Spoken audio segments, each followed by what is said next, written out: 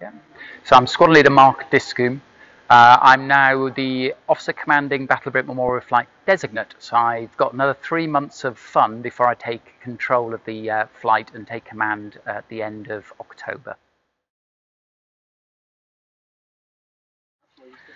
For the Spitfire itself, I think I describe it as flying a 1970s aircraft. And I don't mean that in a bad way. This aircraft first flew in 1936. So to say it was almost 4 decades ahead of its time is incredible. I would say anyone with a private pilot's license right now could jump into a Spitfire in the air and fly it and find it quite comfortable. Near the ground is where you've got the issue with the Spitfire, and she tends to be very much like, as Geoffrey Wellham, who passed away last week, described. He described the Spitfire as a thoroughbred. And we've all seen the horses around the racetrack, very skittish at slow speed, not very happy, but fantastic when you've got them on the gallop. The air conditioning is rudimentary, to say the least. I have a small little flap that opens up on the front right-hand side of the windscreen, and that blows in a little bit of air. Although on some of the aircraft it's deflected into what I consider now a strange position. It probably is pointing at where the deflector site would have been, because that would have been important to keep obviously free from mist during combat. It gets warm. The only thing that I always feel happy about when I'm flying a Spitfire is if I'm in company with a Hurricane, because it's far hotter in the cockpit of a Hurricane.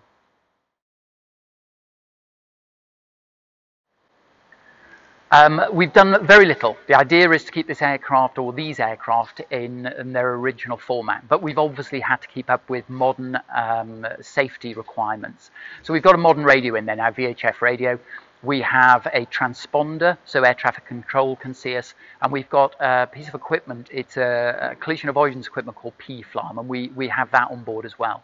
The only other change we made, which again we had a Battle of Britain Hurricane pilot visit us recently, noticed straight away, is we've changed now our airspeed indicator to knots when it would have been in miles an hour. The unsung heroes of the Battle of Britain Memorial Flight are the engineers, without a doubt. The hard work and the love they put into these aircraft is incredible.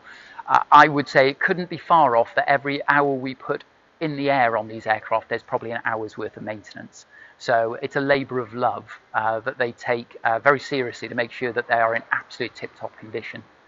I think it's fair to say that, again, going back to our Mark V Spitfire, when Tony Cooper saw it painted in his colours that representing the aircraft he flew on D-Day, he said it was marvellous, although it was much nicer than it was at wartime, where a lot of the paintwork was done quite haphazardly. Now they are looked after incredibly well.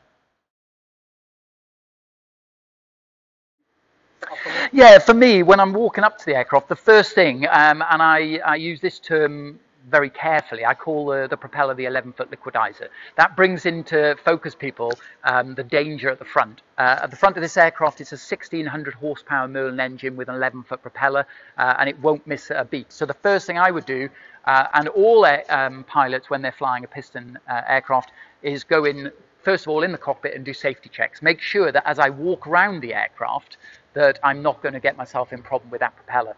And then really it's just looking around the aircraft, looking for any leaks, any dents, any damage we're not expecting.